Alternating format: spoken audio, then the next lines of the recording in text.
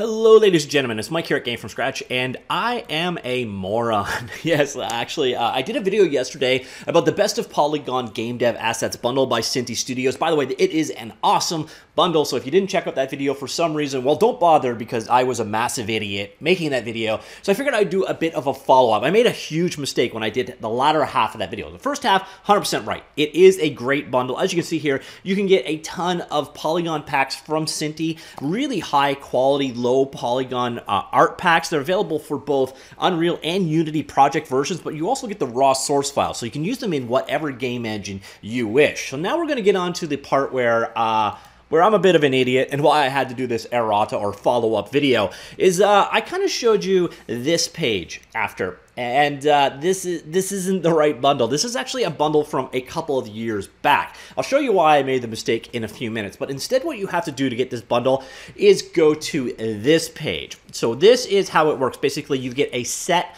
of 3 redemption links. What you need to do is go to the Cinti store. So you click this link right here. It goes to the Cinti store, automatically populates your box, but you've got to create an account. You don't have to give them any payment details or anything like that, but you're going to have to do this one time for each of these things. So basically, go to the Cinti store, create an account, no payment information required for the free stuff, and then check it out. In terms of why I screwed up, well, what I did is I kind of came in and I searched for my purchases.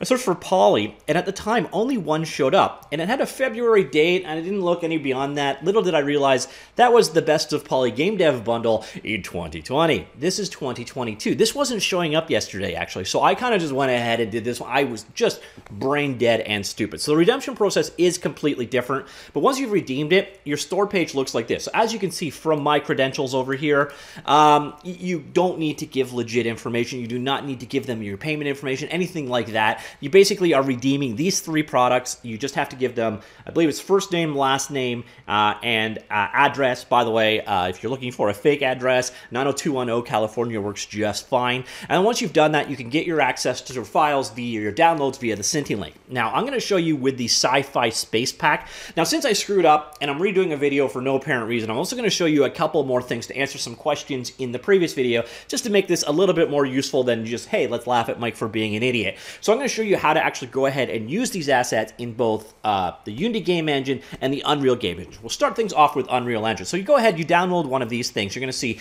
you get multiple different files. So you can get the raw source files, the Unity version, the Unreal Engine version. You can also get the new Unity version. So if you're using the scriptable render pipeline, so the ERP, this is the package you're going to want to get. Otherwise, you can get the assets via zip file this way, but this is the one I'm going to demonstrate today. I'll also showcase using this guy. So I've downloaded both of those sets of files. As you can see right here, they come down as zips. The one is pretty straightforward. This is the source file. So as you can see, you can come in here, you can get them object files for non-animated or simple objects in the scenes. We got static meshes in FBX format.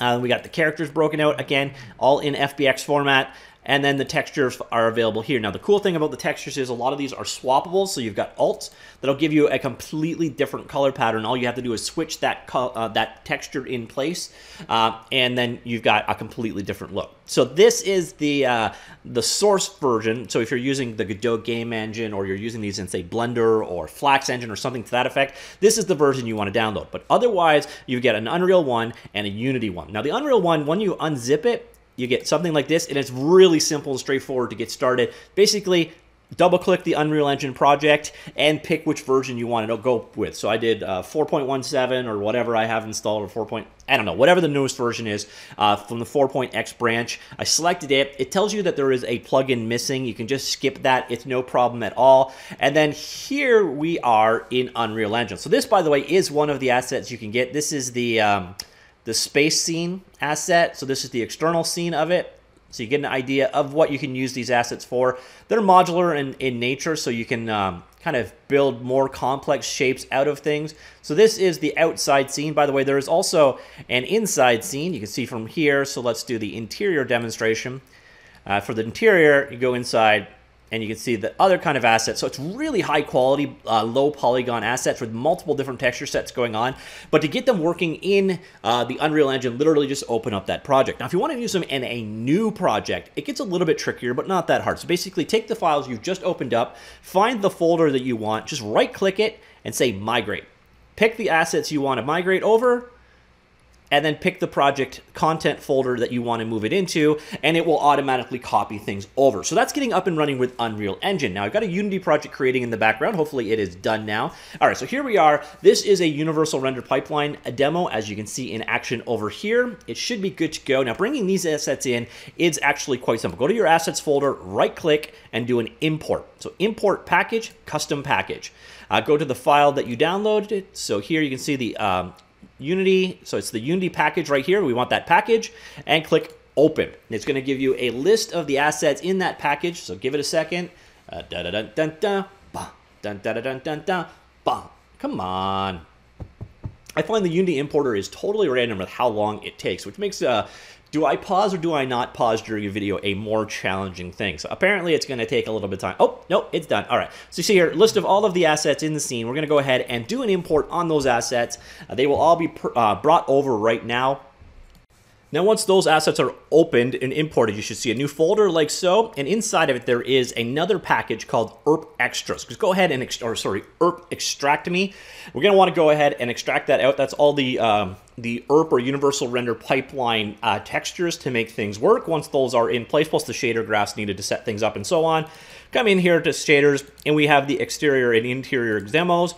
We'll open up the exterior demo right now, and as you see, it works just fine. It's amazing the default rendering differences between, do I still have, no, I got the exterior out. The default render settings between these two engines, amazing how actually different they ultimately look. But that is how you would bring them over into the Unity game engine. Again, if you are not using the standard pipeline, you do have that extra setup step of bringing this in, but really it's really straightforward. All you're doing is doing an import package and bringing in the U package file. And then if you're using the rendering pipelines, you have that one extra step. Now, if after that you've imported everything and for some reason you're still getting the dreaded Unity pink, all you need to do is go to, depending on what version of Unity you're running. So this is Unity 2020. This is an earlier version of Unity. You go to Edit, Render Pipelines, Universal Render Pipeline, and then there is a Upgrade Project. And this will bring all of the shaders over, hopefully get rid of the pinkishness. The other thing is it's also in the newer version, it's been moved to Windows graphics or Windows rendering and then conversion utility. So there is a utility in place for automatically taking standard assets and converting them into render, like the scriptable render pipelines. So if you do get the dreaded pink results, if you're running an older version of Unity, you basically do it via this setting right here. Otherwise, it has moved into Windows Graphics Converter or something to that effect. So just to be aware, there may be one additional step, but with all the assets I've seen from this pack so far, they do have that that importer available that makes it so you don't have to do anything. Now, if you do the HDRP, you're probably going to have to do the conversion process. I haven't checked that one out. So again, my sincerest apologies on this one. Definitely screwed up on my end. When I demonstrated it, I know some of you were confused, like, I don't have this download screen. Yeah, that's the older pack. The new pack, again, you use these redemption keys, and then once redeemed, they are available on the Cinti site. Again, you do not need to give them any commercial information or even valid information, just a valid email address and a login that you'll be able to get back to. And then all of your assets will be available here for download, as you can see right there. They are unfortunately broken down into the various different orders, but your library is pretty comprehensive. So if you are interested in getting this pack, the link is down below. If you do pick it up on my channel, it really helps me out. I'm also going to probably use this as an example in a Godot project showcasing Godot 4's 3D capabilities. So I'll also show you how to import those things into Godot at some point in the future. Hopefully you found that useful. But yeah, sorry for the mistake, and hopefully if you're using Unreal or Unity, it answers some questions about how to actually use these assets. And that is it. I will talk to you all later, hopefully not as a bit of a dumbass. That's it. Goodbye.